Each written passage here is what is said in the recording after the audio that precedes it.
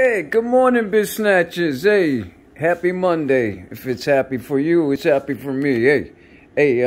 So anyway, I don't know why they call them 3-speed switches on these, man, because there's only 2 speeds, because one's common and you got 2 other wires. So why they call them a 3-speed switch? It just doesn't make any sense, but who wants a 3-speed switch anyway? But for some reason, it did not like this. It won't run on this MX400 throttle. I tried, man. I was just like, what the hey? So then I just hooked up this throttle, and it freaking works. So, but still, again,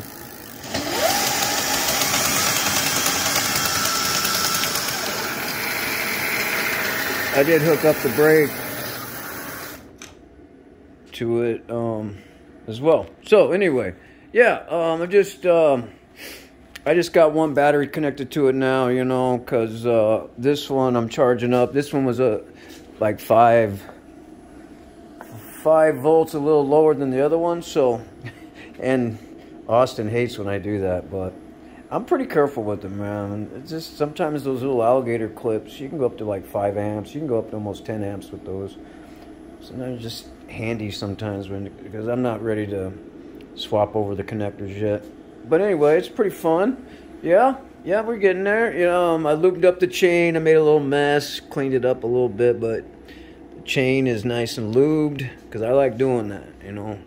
I like a good lubed up chain. I think that's gonna work, man. Anyway, it's raining today. I'm not sure I'm gonna get a speed run in today, but probably maybe tomorrow afternoon. Maybe the rain will stop by then.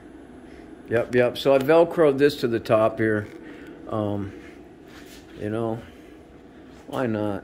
Just Velcro it, man. Yep. So anyway, I gotta tie up the wiring and stuff, but it's functional, man. It's working. Yep.